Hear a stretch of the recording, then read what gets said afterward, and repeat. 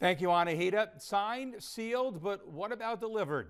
7th District Representative Abigail Spanberger says the Postal Service is falling short on its promises, and a new poll about mail highlights concerns across Virginia. Jacob Phillips has an update on this ongoing issue.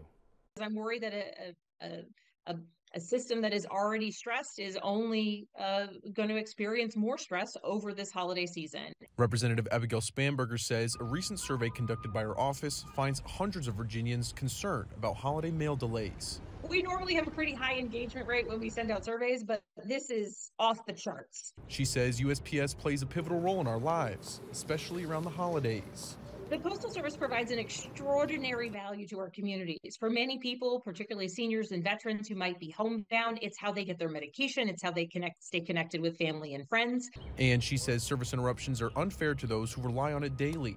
Spanberger was also surprised to find USPS is reducing its seasonal hiring despite the issues it already faces. And that is why I am so curious about this choice, reducing the labor that is necessary during this peak holiday season.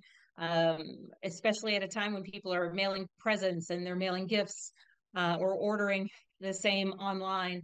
Virginia U.S. Senator Tim Kaine agrees with these concerns. Charlottesville has been a problem. Richmond has been a problem in the last few months.